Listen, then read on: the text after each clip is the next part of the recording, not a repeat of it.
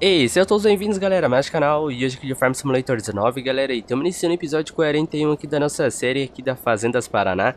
Galerinha, tamo aí com mais um episódio muito show de bola pra vocês.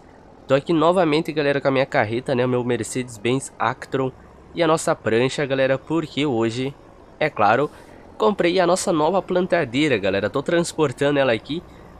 O certo, ela era erguer, né, o cabeçalho, mas ela não ergue, né, galera, então... vai assim mesmo, tá? Tô transportando ela aqui, fui lá na loja buscar ela agora há pouco, tá? Vocês inscritos aí votaram bastante ontem na enquete que eu abri na aba comunidade do canal. Vocês votaram e a 1113 ganhou, tá, galera? Então, fui pela maioria, tá? Pela maioria dos votos também, né? Ganhou com bastante por cento de votos na frente. Desculpa aí aqueles que votaram na Cinderela, tá? Que queriam ela. Mas mais pra frente ela pode estar vindo pra fazenda também, tá certo? Então, por enquanto, é a 1113, tá? Vamos que vamos, galera, lá pra nossa fazenda, tá? Pra quem não acompanhou o episódio nessa série, a gente também adquiriu o nosso novo trator, né? O nosso Case Puma 200. E é isso aí. A gente vai estar plantando hoje. Vamos estar plantando feijão, galera. Por causa que eu vi que a gente faz tempo que não planta feijão. Então, eu vou plantar um feijãozinho aqui nessa série. Show? Vamos que vamos, pesada. Já vai deixando seu like, hashtag 1113 hoje, então, tá certo? E vamos que vamos, pesada. Já arrumei lá na minha fazenda os bags pra gente estar plantando, né, e tal. Ontem também a gente semeou o capim para as vacas, né. Então, tá bem show de bola a série. Tá ficando cada vez mais top. Agora com essa plantadeirinha nova, vai ficar mais show ainda. Eu fiz uma engenhoca, galera, para eu estar descarregando essa plantadeira. Se vai dar certo, não sei, pesada. Eu vou testar isso aqui agora. Eu fiz tipo meio que uma rampinha, galera, por causa que a minha outra rampa é muito estreita, sabe? E ela é muito alta, então... o que acontece? A Scania não ia estar descarregando, tá? A Scania não, né? O Mercedão não ia conseguir descarregar. Vou aqui pela lavoura do vizinho, pesada, por causa que foi na lavoura do vizinho que eu fiz a rampa, pesada. Claro, depois eu desmancho, né? Por causa que a gente vai comprar essa roça mais pra frente. Então... não dá nada não, sabe? Vou mostrar pra vocês aqui o jeito que eu fiz, tá? Eu dei uma erguida no nível do solo, né? Se vai dar certo pra descarregar a plantadeira, galera, não sei, ó. Foi uma mini rampa, né? Não vai dar muito certo, galera, provavelmente. Ah, galera, não vai dar muito certo isso aqui, não. Deixa eu estacionar, tentar aqui. Talvez se eu subir um pouquinho mais pra cima aqui da rampa, capaz de dar certo, pesado.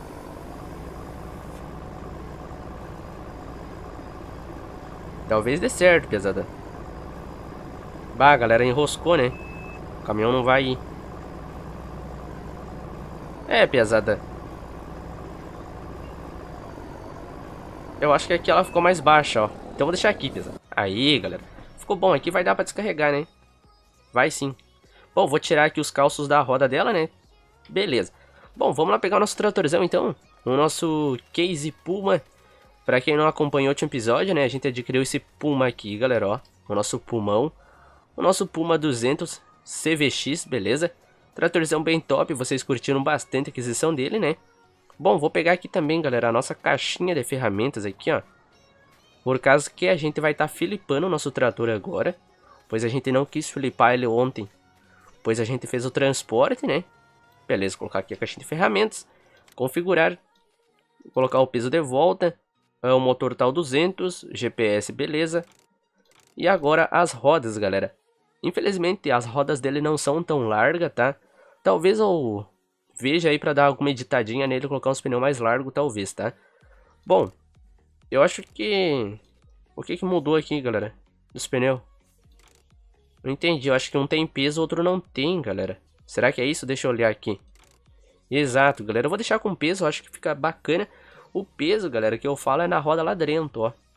Olha os... entre os pneus aqui, galera, pra vocês verem, ó. Calma aí. Aqui e aqui, beleza? Então vou deixar com peso. Eu achei que ficou bacana, tá? 4.000 aí. Show. Outra coisa que eu fiz, galera. Vendi a plantadeira da Semeato. Ela tava pesando um pouco o servidor. O save aqui, né? Então acabei me livrando dela pra ela não travar mais o servidor, tá certo?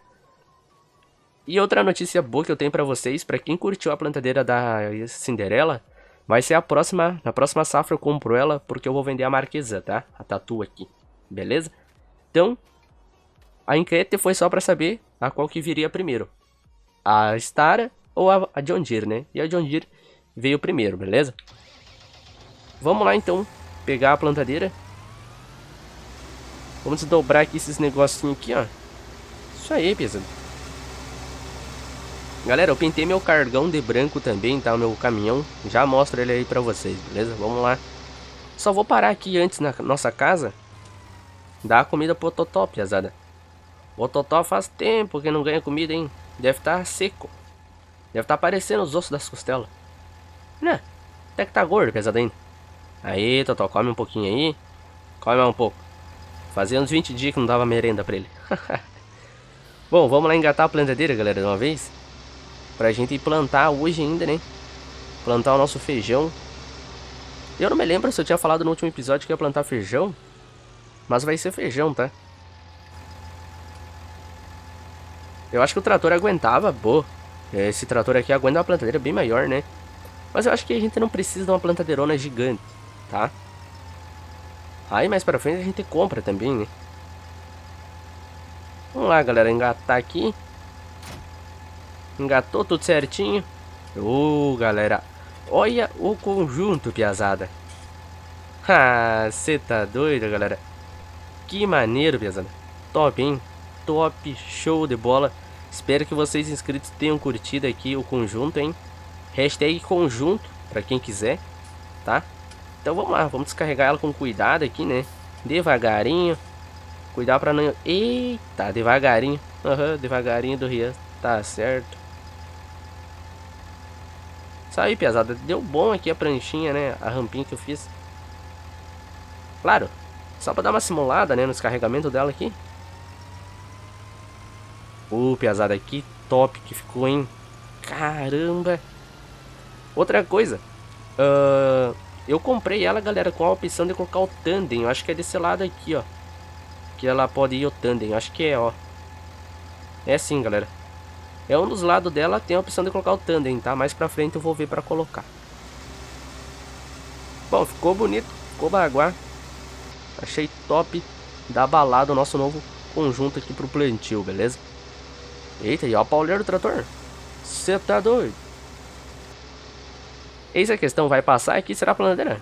Nossa, pesado, vai passar raspando, hein? Essa cerca aqui mais pra frente eu vou ter que ver pra fazer maior, galera. Tirar esse portão também, fazer um maior se eu achar. Porque senão daqui uns tempos nada vai dar certo aqui na fazenda, hein? Beleza, eu poderia abastecer automático aqui, né? Mas eu vou abastecer, galera, com o guincho, tá? Já vou abrir as tampas aqui da plantadeira, tampa de semente. Tá aqui, galera, o cargo, tá? Vocês pediram pra deixar ele branco, então eu deixei a carroceria também, os detalhes em branco. Comprei 6 bags de adubo, 6 de semente, 3 cada um, quer dizer, desculpa. É que o total dá 6, né? E também pintei o cargo de branco, ó. Coloquei essas listras diferentes nas portas, aqui nas lateral do caminhão. Espero que vocês tenham curtido, tá? Comentem aí se vocês quiserem também sobre o caminhão, tá? Bom, vamos pegar aqui o nosso tratorzão, nosso MF. Galera, tem um inscrito que tá seguido pedindo um MF, é um 42 não sei o que lá. Um MF 42, pesada. Deixa eu ver se eu tenho, galera, mas acho que não tem necessidade de a gente ter um outro MF, sabe? E nem o MF 42, se eu não tô enganado é 42 que ele pediu, galera. Eu não vou adquirir no momento esse MF, que acho que até que é esse aqui, galera, ó. Esse 4292. É o 4292, né, seria. Eu acho que não tem necessidade, tá? Talvez mais pra frente a gente adquira um desses. Mas eu acho que até no momento não, tá, galera? Beleza? Antes que vocês me perguntem, eu tenho essa S10 aqui, galera, ó. S10 rodeio, né? S10 bem top. Eu acho que ele tá no Lost Gamer. Pra quem quiser baixar, dá uma procurada lá, que tu vai estar encontrando essa S10, ó. Tem o Santo Antônio, pra tu deixar, né? Tem aqui também as configurações das rodas. Top, né? Bem show a caminhonetinha. Vamos que vamos. Vamos lá trabalhar. Porque senão a gente vai ficar o vídeo inteiro e não vamos plantar, né?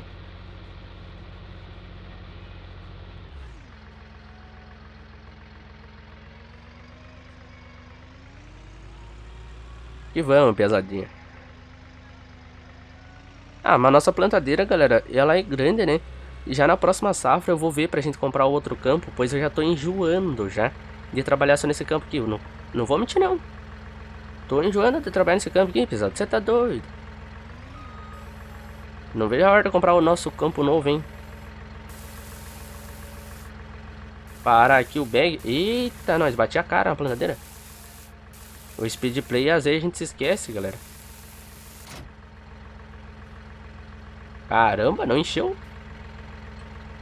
Deve ir uns 1000 quilos de semente, acho que não. Ó, se não vai, 1000 vai quase, hein. Beleza, tirar as cintas aqui, né. Show de bola. Isso aí, galera, ó.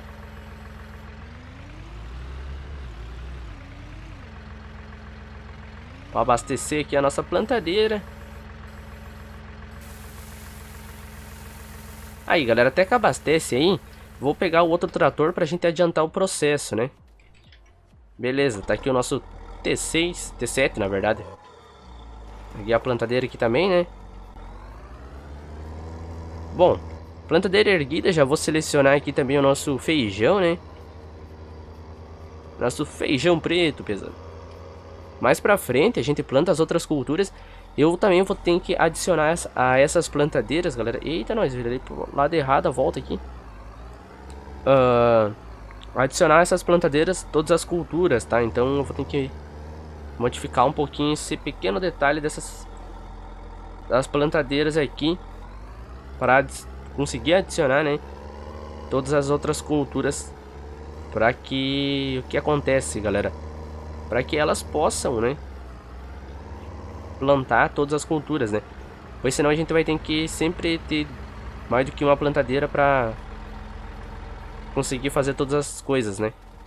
Eita, nós, agora o boneco tá violento aqui, correndo igual um doido. Parece o Usain Bolt, né? Vou descarregar aqui. Abastecer aqui, né? Beleza. Colocar aqui agora também, abrir a tampa de adubo, né? Show de bola. Ainda sobrou semente, galera. Sobrou 400 de semente. Aí. E amanhã, galera, hein? Ah, fiquem ligados amanhã, hein?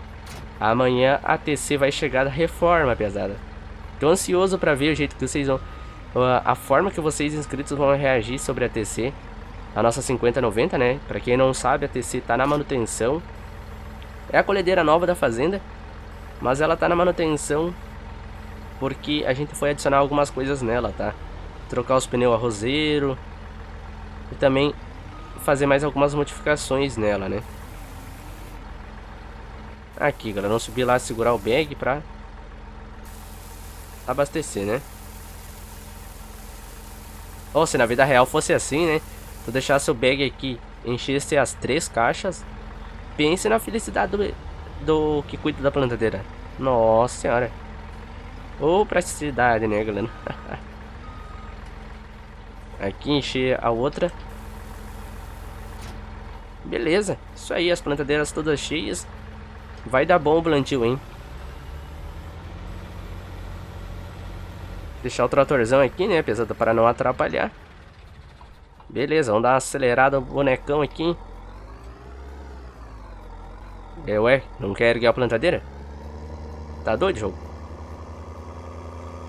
Nossa, galera, vocês perceberam, né? Agora que eu lembrei, o T7 não tem GPS ainda, pesado. Que é isso? O tratorzão de suporte não tem GPS aqui. Beleza, piloto automático ativado. Vai plantar aí, meu filhão, o nosso feijão. E eu vou plantar com o tratorzão novo, né? Pegar a plantadeira, fechar aqui as tampas.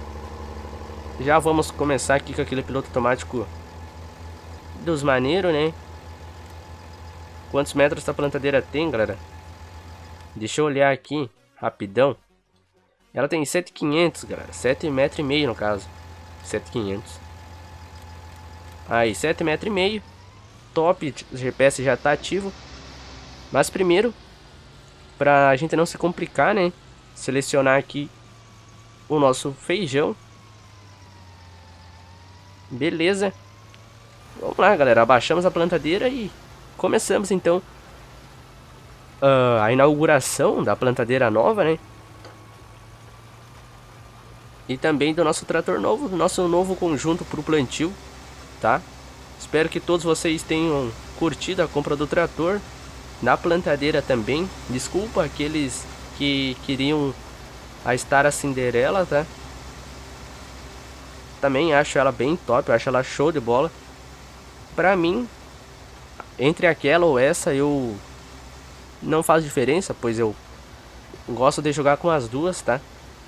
Então eu não vi diferença numa pra outra. Claro, a outra eu acho que era um pouco maior, mas ela vai vir pra fazenda igual, galera. Então nem vamos se estressar com isso. Beleza? Bom, vamos lá então. Ativei o GPS aqui já. E vamos que vamos, galera, ó. Ah, que achou? Agora temos uma plantadeirinha verdinha. Uns vão dizer que era o meu sonho, eu acho, ter uma plantadeira verdinha aqui no jogo, né? Ai, ai, pesado, tá louco. Bom, vamos que vamos plantando aí. Tá top, tá bacana. Ativar o minimapa pra ver aqui. Ó, o nitrogênio vai ficar verdão. Luz melhor, né? Muito bom. O tratorzão tá lá plantando. Tranquilão, ele tá suportando bem aquela plantadeira, né? O T7. Isso que é o bom, pesado. E agora temos um case, galera. Quem diria que a gente ia ter um trator da case, hein? Eu acho que nem vocês inscritos imaginavam que a gente ia comprar um trator da case pra essa série, né? Por causa que eu nunca fui de falar de ter trator da case. É, galera, mas a plantadeira não tem todos esses metros não, hein? É menos, pesada. Eu acho que é uns 7,40, hein? Diminuir aqui pra ver. É, mas eu sou burro também, né? Pelo amor de Deus. Era só ter selecionado aqui pra não deixar a falha. Não, não, não. Quando o cara é louco das cabeças, pesada. Eu acho que eu me precipitei em falar das cabeças, né? Mas tudo bem. Aqui vamos, galera. Vamos plantando aqui. Eu vou dar mais uma passada de arremate pro lado de lá, né? Vai ficar bom.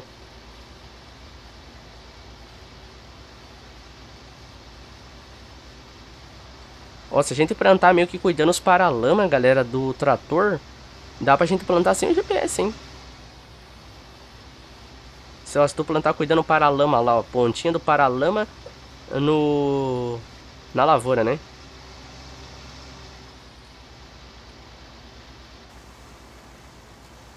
Caramba, galera, eu curti demais esse tratorzão aqui com essa planteira. Nossa, pesada. Ó, muito feliz, muito feliz. Nem dizer aquele sonho realizado, parece. Curti a plantadeira, hein, galera. Top, top. Tratorzão também, né? É o trator, pra quem não sabe, a gente pode aumentar mais ainda o motor dele. Ele vai pra 275, se eu não tô enganado. Então fica um super motor, um super tratorzão. Eu acho que, galera, eu vou ver aí pra falar com alguns caras aí que arrumam as coisas pra mim aí. Se eles conseguem talvez alterar. Claro, pedir pro dono primeiro, né? Se eu posso mexer aqui nos pneus, galera. Colocar uns pneus mais largos nele, talvez. Pouca coisa, pra não ficar tão feio. Talvez o sol da frente. Dá uma enlargada, eu achei meio fino demais, sabe?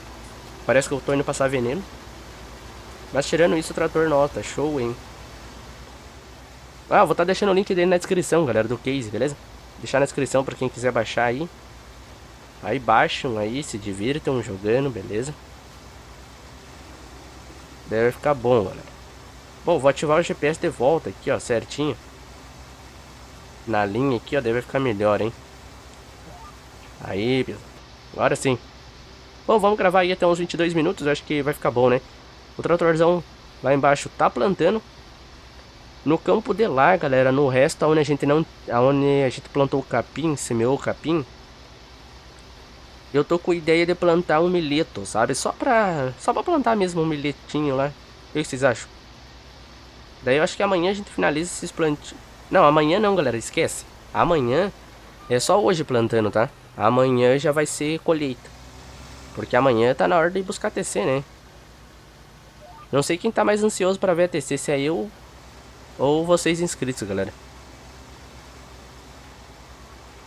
Essas falhas aqui depois eu pego, tá? Essas falhazinhas aí. Galera, mas eu curti, sabe? De novo falando que curti o trator, mas eu achei bem show de bola, sabe? Nossa, ficou sensacional.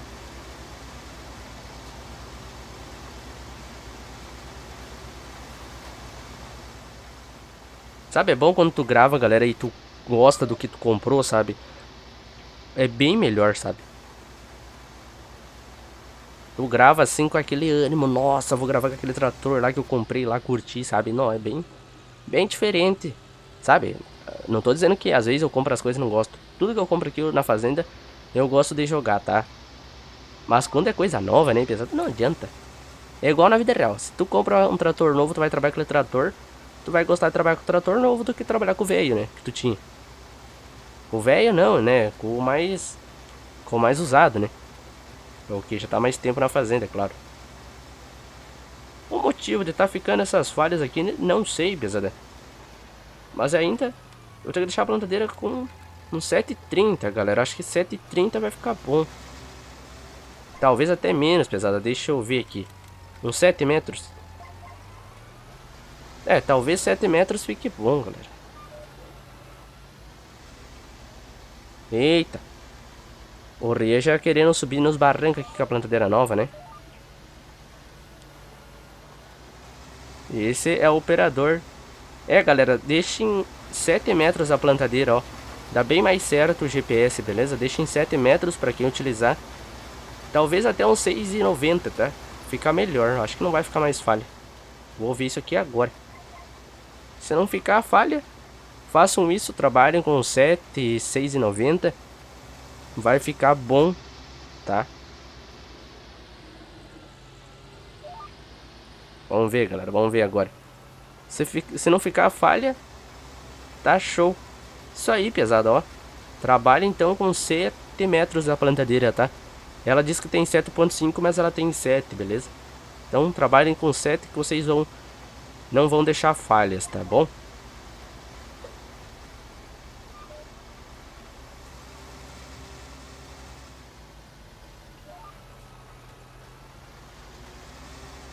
Isso aí, galera, ó. Ah, credo.